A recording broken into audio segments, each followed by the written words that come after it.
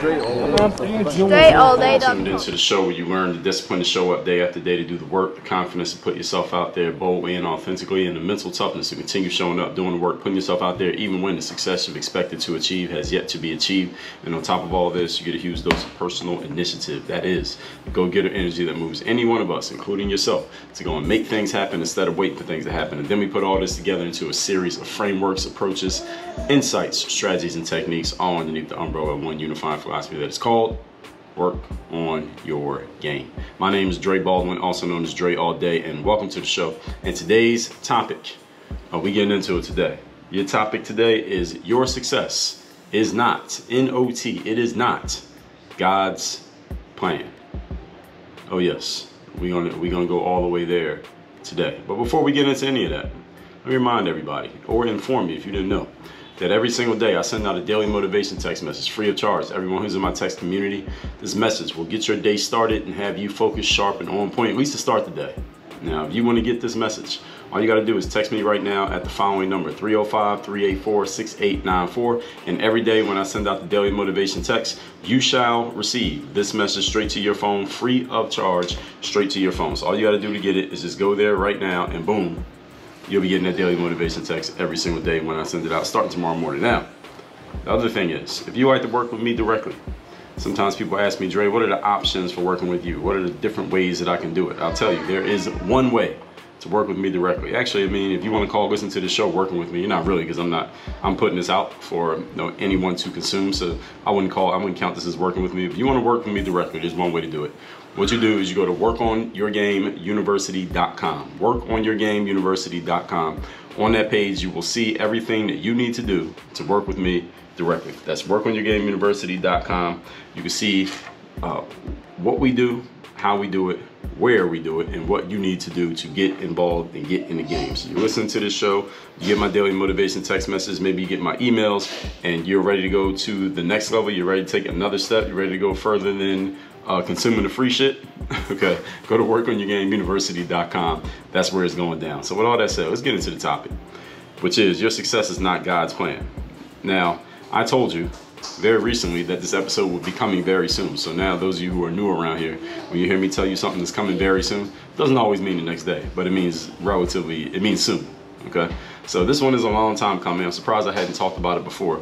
It's a topic that needs to be addressed directly and head on, and I am appointing myself as one who is most qualified to do this. So let me be clear from the beginning and offer a couple disclaimers. Number one, this has nothing to do with religion. Number two, this has nothing to do with your faith, how much faith you have, how much faith you do not have. There's nothing sacrilegious that I'm going to be saying here in today's episode. This is about the concept of you taking whatever outcome you wish to achieve or have happen in your life, and instead of taking ownership of it and saying, hey, it is my plan to make this happen, or I'm taking ownership of making this happen, instead you say, well, hey, if it's God's plan, that thing is going to happen, as if it is more on God than it is on you in order for you to achieve your success. I am telling you right now, and as I get into this episode, you'll understand more about this. I completely reject that concept. I talked about this in episode 1282, the 5149 rule, helping people who help themselves. And guess what? God applies the 5149 rule just as much as I do, maybe more than I do. But let's get into the points, so I don't even have to step on anything else I'm going to talk about here today. Point number one, topic once again, is your success is not based on God's plan. Number one, calling the outcome that you wish to achieve, or saying that, hey, it is all based on what God's plan is. This is an excuse that people use so that they can remain non-committal to their goals. Saying, okay, well, I wanna make it to the NFL, and I will if it's God's plan. Or hey, I wanna start a business and make more money, and I will if it's God's plan. I wanna get married and have kids in the next 5 years, and if it's God's plan, then I'll do it. All right, putting it on God takes all the pressure and responsibility off of you and puts it on God. Well, see, it is not God's responsibility for those things to happen in your life. And let me tell you why I'm saying that. God gave you free will to do as you wish to do with your life. I don't care what religion you are or are not, what religious texts you study or do not study, what one you used to study, which ones you have bounced around between. There is no religion in the world that rejects the concept that you were given free will by your higher being, whoever it may be. You were given free will when you were put here on this planet to do what you wanted to do. So if you want to do something stupid, you can do it. You want to do something smart, you can do that. All right, whatever direction you want to go, you have free will to do it. God is not going to intervene and stop you from doing anything that you choose to do. He gave you free will to do as you wish. This is why you are free to do what the religion that you follow says do. You're also free to go completely against it and do the exact opposite of what your chosen religion chooses, or to have no religion whatsoever. You don't want to have a religion and you want to completely reject the presence of a God. You want to be an atheist. You have a right to do that too. God has given you the right to do all of those things. So if you think, so just think about that.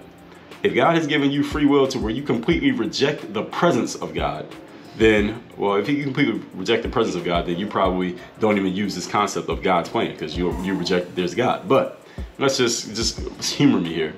If God gives you the right to completely reject God's presence, then why would they care if you make the high school soccer team next spring? God does not really give a damn. God doesn't care. Because God has bigger fish to fry than your little goals and the things that you wish to achieve. I'm not saying that your goals are little, but in the big picture, with all the humans that your God is responsible for, all right, your little goals from month to month, week to week, day to day, and this thing that you're trying to achieve is probably of very little significance in God's bigger plan of what God has going on. All right, he or she or it or whatever you want to call God. Okay, everybody got it? If all your actions were God's plan, then there'd be no need for you to listen to a show like this one. Nor would there be any need for any form of self-help whatsoever, or any form of personal or professional development whatsoever. Why? No need for a gym to exercise in, no need for books for you to get smarter with, no need for teachers to learn from.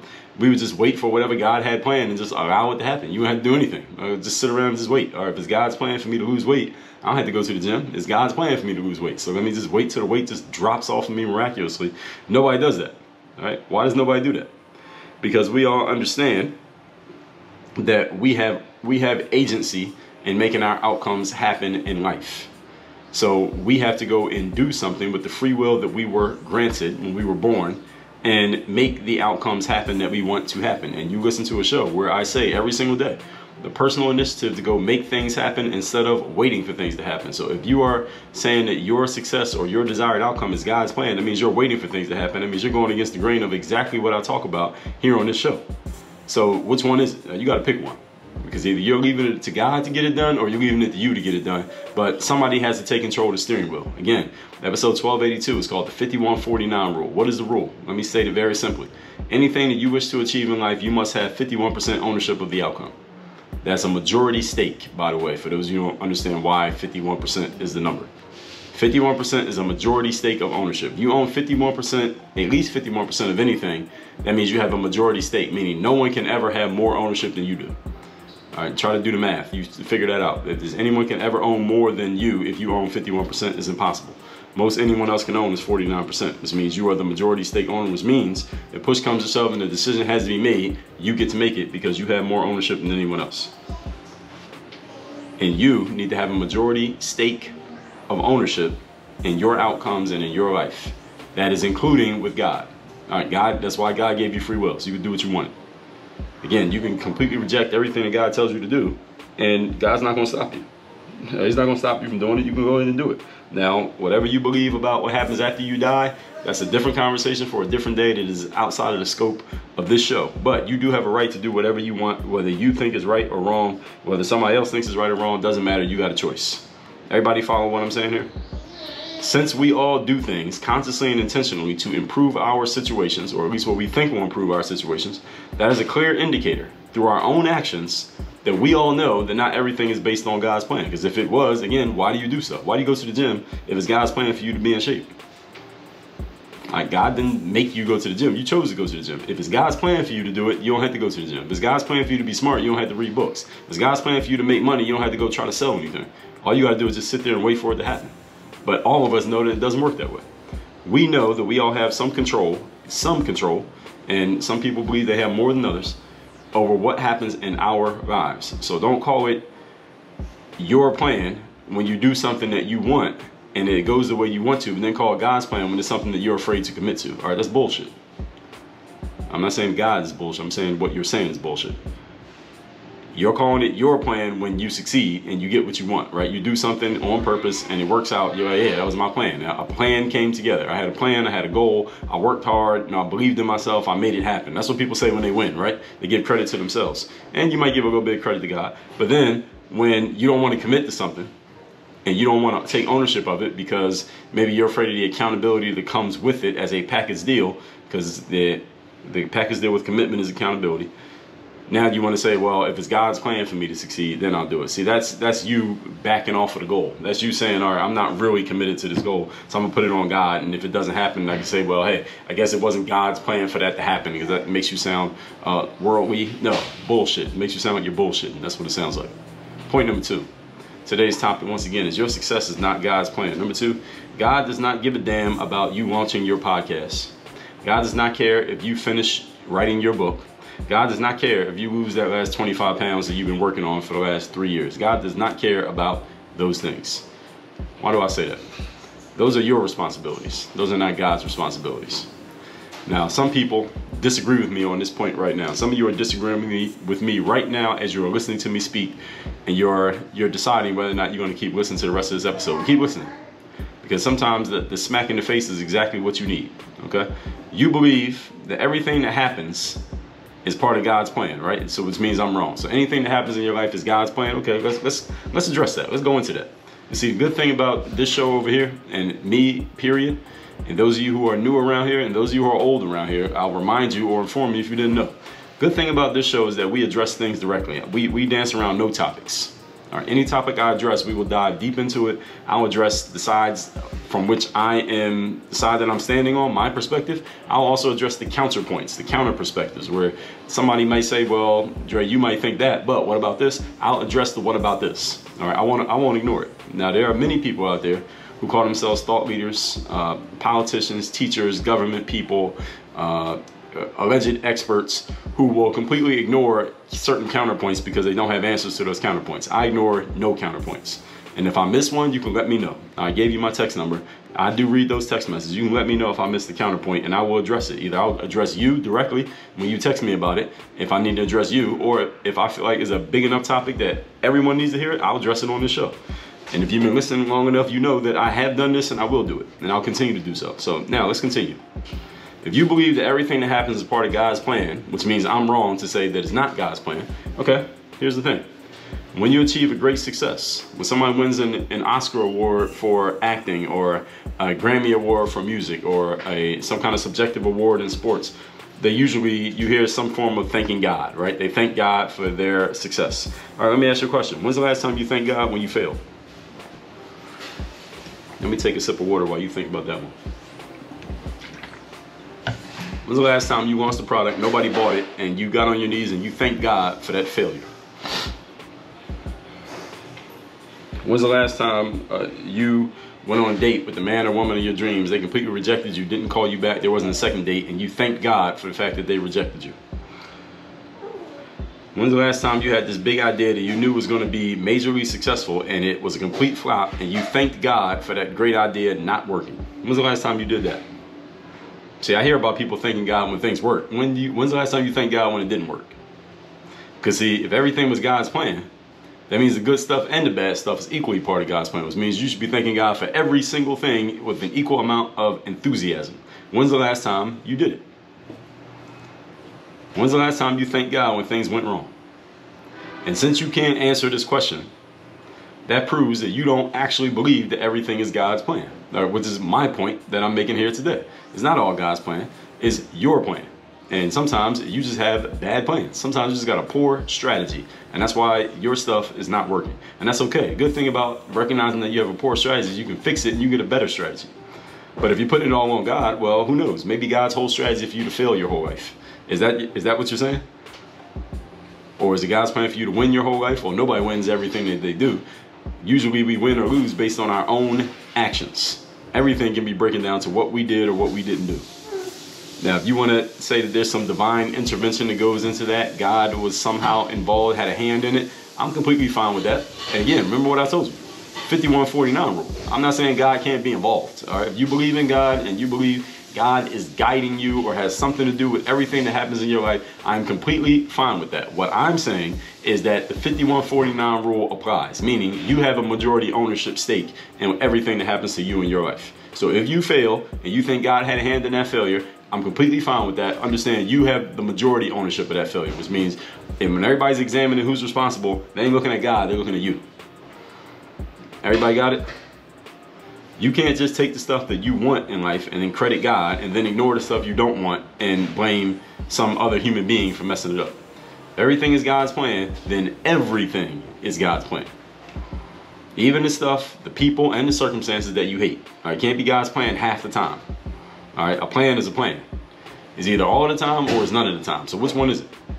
And since let's think about this, you are taking actions to consciously control and influence circumstances on your own, your actions are proof that you know that it's not all on God. I mean, after all, what do you listen to? You listen to a show called Work on Your Game, which means you are consciously looking for ways to improve yourself based on your own actions and your own intentions.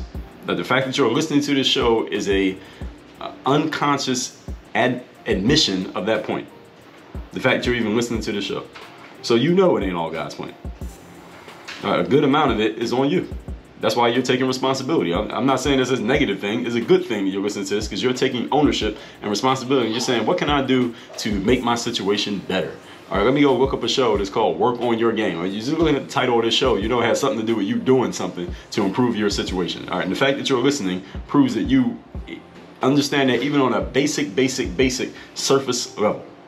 So I'm encouraging you to not to take less responsibility. I'm encouraging you to take more. Ideally, you take 100%. So the 51-49 rule, but ladies and gentlemen, is a baseline. That's like the bare minimum is the 51-49 rule. You have a 51% ownership stake in your success in life. Ideally, you have a 100% ownership stake in your life. Ideally 100%, because if you have a 100%, then that means every single thing that happens to you or for you is because of you. And the more ownership you're willing to take, the more power you have. The more power you have, that comes with the responsibility, and that allows you to have control over situations. And most of you probably want more power and more influence over the circumstances of your life, not less.